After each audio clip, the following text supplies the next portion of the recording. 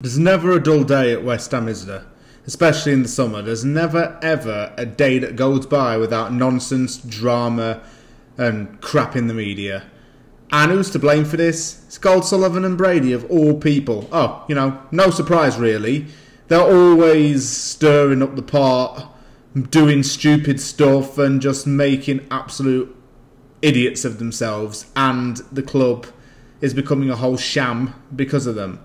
Well, guess what? In this Off the Press, they're going to be featuring not just once, but twice. And if you're featuring twice in Off the Press, yeah, it must be pretty special, right? Well, this is pretty special for the wrong reasons. Welcome to the circus that is West Ham United.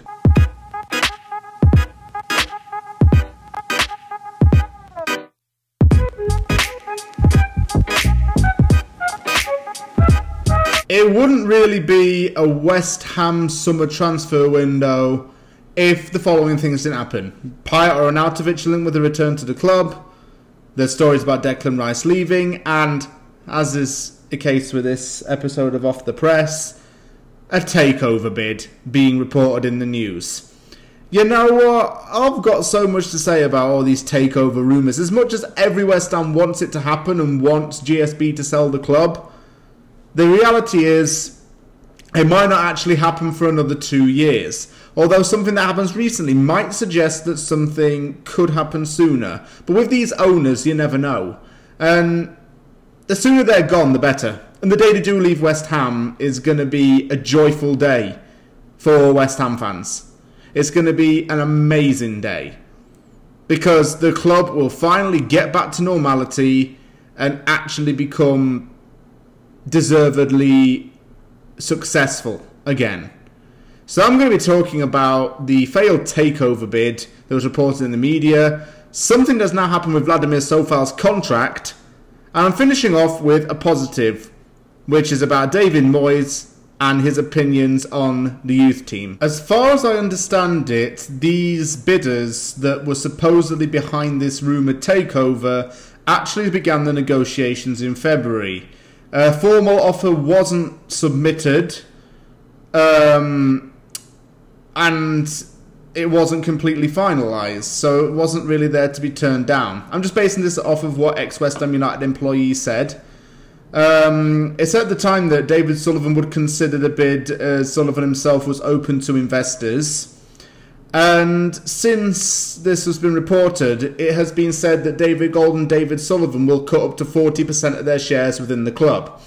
That to me has a plus and a minus. It suggests that West Ham could be in some financial trouble and the full extent of our supposed financial problems and debts aren't being reported clearly or truthfully. It also opens up investment for other people to come in, which is good, but it doesn't mean that any investor that comes in is going to still be majority shareholder. That's going to be Sullivan, because he's got the 50% still. What I will say is that the takeover rumours always happen every summer. It's happened for the last 2 or 3 years, saying that someone's going to come and buy the club. The person who was rumoured to want to buy the club, I think, was a former member of the board at Q.P.R. He could have even been the chairman. I think his name's Phillip Beard. And he was behind this investment group. What I do think of these takeover rumours are, they are there just to divert from the fact that no signings have been made, or just to get the fans' attention diverted away from all the problems going on at the club at the moment. And we get excited when we hear takeover news, West Ham fans. I see it on Twitter, all the reactions, everyone's going, oh, takeover! But it never happens. It's not going to happen, really, for another 2 years. 2023 is, I think, the earliest time that these owners can actually leave and sell the club. But if they're willing to cut their shares, they could be wanting to do it sooner. And the thing is, they should really sell the club, just for the benefit of the club's future. Just be honest with the fans. The most honest thing David Sullivan can do is just to come out and say, I'm not the right man for this club, I can't invest money, I don't know how to do this, and leave. And you know what, if he does do that, I will say to him, fair play on you. That's the most honest and truthful and respectful thing that you have said about yourself. It would be the best thing for the club, like I say. It would be no more penny pinching. We'd actually have some real investment in the club. The club would get good training facilities and good practice rooms and a decent training ground instead of the porter cabins. The squad would be young and world class as Karen Brady promised 5 years ago.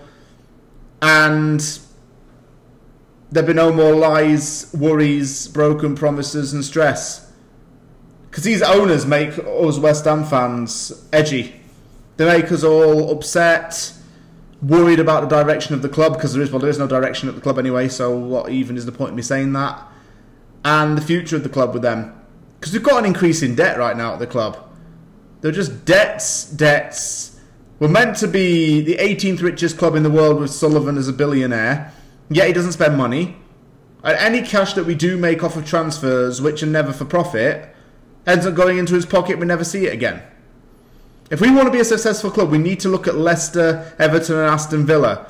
And even even clubs like Southampton and Norwich. Look at their scouting systems. Look at how they wheel and deal with players. Look at how they're set up.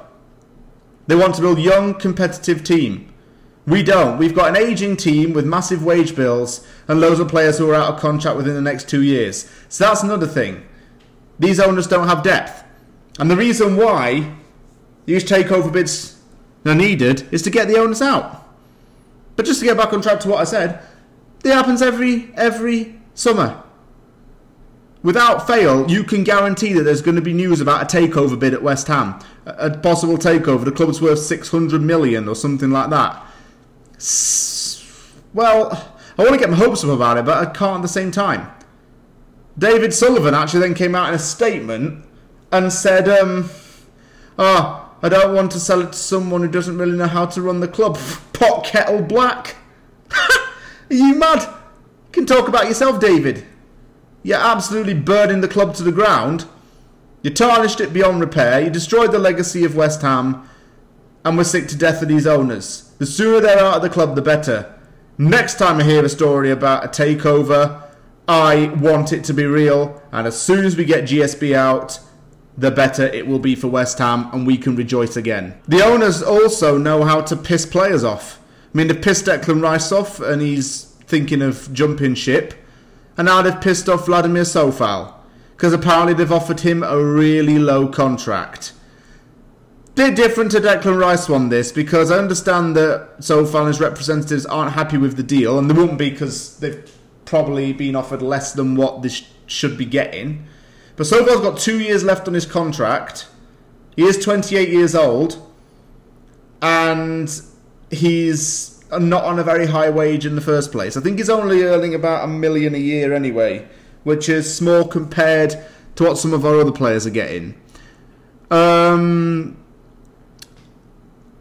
being offered a very lucrative contract is concerning. The fact that the owners have managed to piss him off is another thing. Because that's two fan favourites now that the owners have managed to annoy through bad contracts.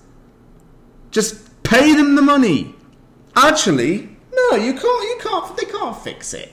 They can't fix it because some of these players have got West Ham sussed out.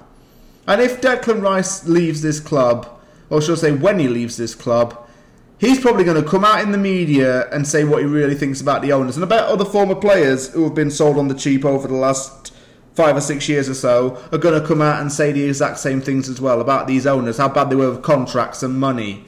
Even Paulo Di Canio said, I couldn't work for 1 day with David Sullivan. So I don't think Coufal's happy right now about being offered a really poor contract. Although it is different to Declan Rice's situation, it doesn't change the fact that these owners still don't know how to run a club. Bad contracts is another example of this. Are they offering petty money? Doesn't make any sense. They're just, I don't know, just GSP do me head in. That's all I'm going to say. And if I keep talking about it, this video is going to just stretch on and I'll be here till, early hours of the morning talking about it. So let me just cut off away from the fact that the owners have annoyed me, but basically, they've offered Coufal a really poor new contract extension. He said no and he's not happy about it. Make that 2 players that are pissed off. Soon the whole squad's going to be pissed off and start jumping ship. Nice one, owners. Nice one. It's not all doom and gloom though. I have got something nice and something positive to talk about in this video. I am going to do another video about this maybe sometime this week, but let me just touch base on it to begin with and give you a brief overview. So David Moyes has been watching the team in pre-season, and there have been times where the under-23s have been playing friendly games as well, and he's been keeping note of the players in those games. A lot of youth players and a lot of the newcomers to the youth team and the under-23s have been playing in pre-season, notably in the 6-2 win over Celtic at Celtic Park. Players such as Q.P.R, Armstrong Akeoflex played in those games, even Frederick Alves did as well, and have made a really big impression in the team. Frederick Alves has impressed me. I think he looks like a very solid defender. Akeoflex looks decent on the wing. Thierry Neves bagged a hat-trick against Southend United and scored Monday. So he's looking really good. I think some of these youth players could be ready for the first team. And David Moyes has praised them, and he wants to use them as part of his Red Bull model. He says he wants to create the Red Bull model at West Ham, which is using young players from the academy and building them up. I'm not saying that West Ham don't have to sign players because they've got a good academy. West Ham do need to sign experienced players for the team. They have to spend money still. That's without a shadow of a doubt. But what I am saying is these young players are coming through quite nicely. And David Moyes is going to back them and give them chances. He did it in the FA Cup last season with players such as Dapo Afolayan, who's since moved to Bolton, Jamal Baptiste and Nathan Trott. And Trott's gone out on loan to a club in France. But the academy is progressing nicely, and that's what attracts a lot of players to West Ham's academy, is the ability for them to grow and develop there under the coaching system and the recruitment in the academy. And that's one thing that is good about the club, is the academy. David Moyes takes note of the under-23s, and I can see some of them playing in the first team next season. We've got 4 competitions, I don't see why not.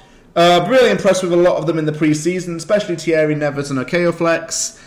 And you never know unless you play them. So David Moyes is right to praise the academy, and this Red Bull model, I'm all for it. Thank you very much for watching this Off the Press. It was quite negative and very one-sided about the board, but they've been making headlines all week and all summer, so what more do you want me to say? What do you want me to do, sugarcoat it? Nah, that's not how we do things on From the Anvil. I just say it as it is. But thank you very much for watching. Take care, and I'll see you all soon. Oh, and don't forget to like the video and subscribe for more content. See you all soon.